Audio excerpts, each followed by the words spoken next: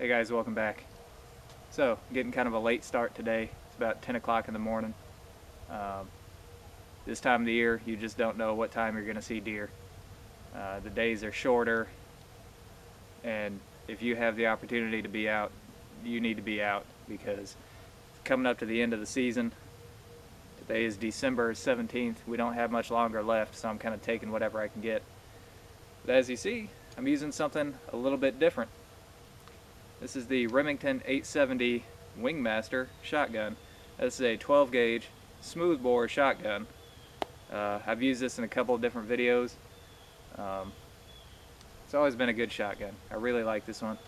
And the slugs that I'm using are these. This is the Federal 2 3/4 inch rifled slug. Yeah, that's a chunk of lead right there.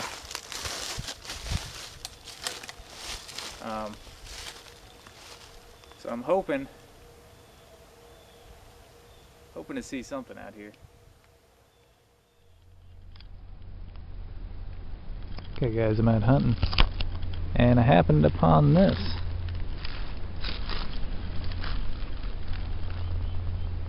Now, this is a little oak tree. As you see, all the bark's been peeled off of there. It's actually been rubbed off. And that's called a rub. Now bucks will do that during the rut, and also during the pre-rut too, whenever they're rubbing the velvet off of their antlers. As you see down here, all these leaves have been kind of pawed away from the ground around this tree. Now what this buck did, he went up to the tree, he rubbed his antlers up and down there. You see, he broke this branch, he broke that one, and just shredded the bark on that. And then he pawed up the ground to make what's called a scrape. And what they do there is they basically paw up the ground and then take a leak in it and they rub their antlers and their head, their forehead up against stuff like this, and they lick it, and that breaks these branches off, and that gets their scent on these branches here, and they have their scent down here. So it's just something to look for. And if you look really close, usually these happen in a row. If we come over here, you see he's hit this one too. See, that's broke off. And it's all scratched up. The limb's broken. He didn't hit this one as hard, but he was probably all worked up and everything. Came over here and whooped up on this tree too. If we look right here, this is an older one. You see the antlers started right here at this break, raked all the way down, and it also got right in here in this part of the tree too, and broke off a lot of these branches up top. So if we were to continue following this line, there would probably be even more rubs on trees. So it's just something to look for, a rub line, is what it's called. That's a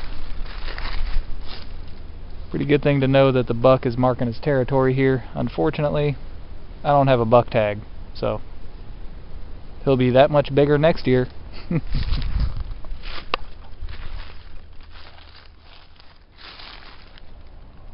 Alright, this is probably 100 yards away from that last rub. You got this tree too.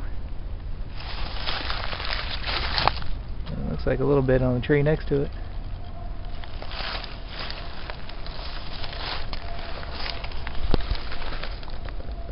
This is the kind of sign that you look for whenever you're picking a hunting spot. At least if you're hunting for bucks. So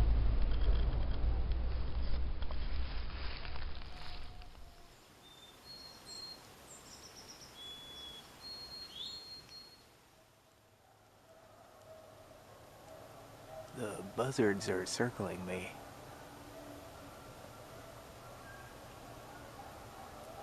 Think maybe I need to take a shower?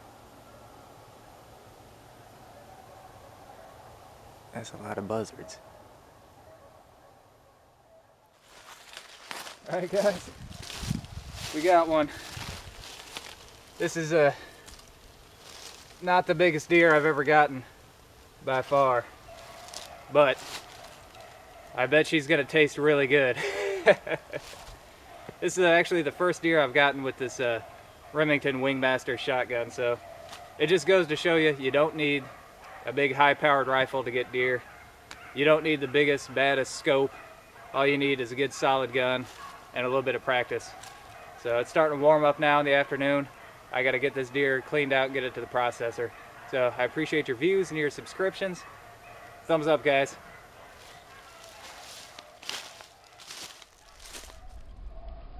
Hey guys, welcome back. So just got back from the processor and decided to try to hunt a little bit more. It's always a good idea, if you saw a deer earlier today, go ahead and hunt that afternoon, because chances are you're going to see deer later that day too. Now it didn't work out today, I ain't seen nothing. But I'm happy I got that deer, because I've been hunting hard out here almost every day, and I haven't seen a deer since before Thanksgiving in this area. So that's probably going to be the last one that I get this year. And that's not bad. We got 5 deer this year. So we pretty much accomplished everything that I set out to do. I wanted to get a deer with a recurve, and hey, bonus, I got 2 deer with a recurve. And one was a trophy, by golly. It was a 9-point buck. Hey, that's the biggest deer I've gotten with a bow by far, you know. So that was great. Then I wanted to get a deer with a traditional muzzleloader, and I did. I got that button head with my cap lock rifle, and then I wanted to get a deer with my AR-15. That happened, and bonus, I got a coyote too. And now here it is. It's, you know, the end of gun season, and I wanted to get a deer with a shotgun, because a lot of my subscribers live in areas where you can't hunt with a centerfire rifle. They have to use a shotgun. And it's been probably, I don't know, 12 years or so since I've taken a deer with a shotgun, so it's time to do it again. I don't think I showed you guys, but the actual ammo that I'm using, here. I thought I had some extra in my pocket, but I don't. But I do have some in my pack. So this is what I'm using. The Federal Power Shock. That's right. It is a 2 3/4 inch, 1 ounce rifled slug.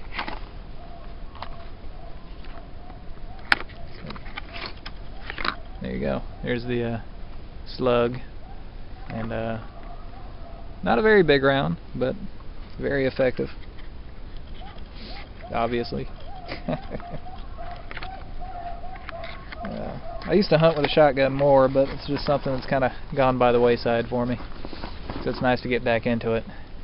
Now there's something else that I've done, and that is that I quit smoking recently, like within the last 4 days. So I've been going stir crazy. Now a lot of you guys, I know, are thinking, I didn't know you smoked. That's because I've kept it out of my videos. I didn't want to be a bad influence to anybody. But yeah, I'm quitting. So I haven't had a cigarette in 4 days now. I've been using this this gum, this really nasty gum. It's cool mint flavored, so you think it would taste like wintergreen or something, but it doesn't. It tastes like Trident and Copenhagen. So it's a really nasty mix of flavors, but it is helping. So I've got some other videos planned. Look for more videos coming up within the next 3 or 4 weeks. I think you guys are going to be really happy with some of the new content that I'm planning on coming out with. So, anyways, guys, that is my time for today. I think we've had a pretty successful day and a pretty successful deer season. If you enjoyed the video, give me a thumbs up, subscribe. Hey, it's free. And it always will be as long as I have anything to say about it. So, till next time, thumbs up.